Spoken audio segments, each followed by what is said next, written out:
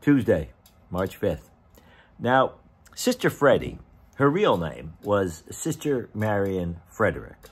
Yeah, and the nickname was Sister Freddie.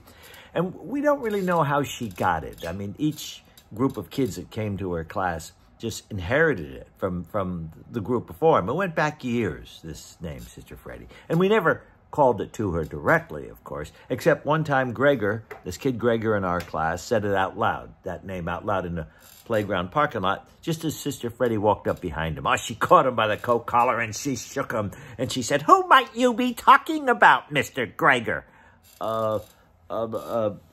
You, sister.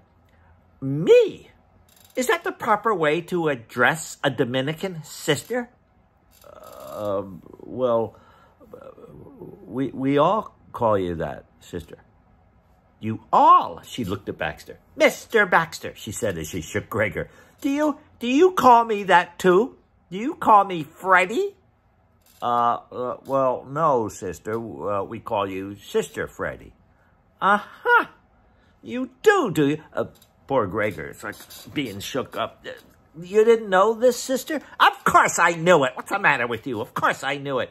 It's an endearment. That's what it is. I am the only nun in this school who has a nickname like that, you see. Of course I knew it. Well then, sister, an endearment? Yes, an endearment. Do you like it? Mr. Baxter? Do you like it, sister?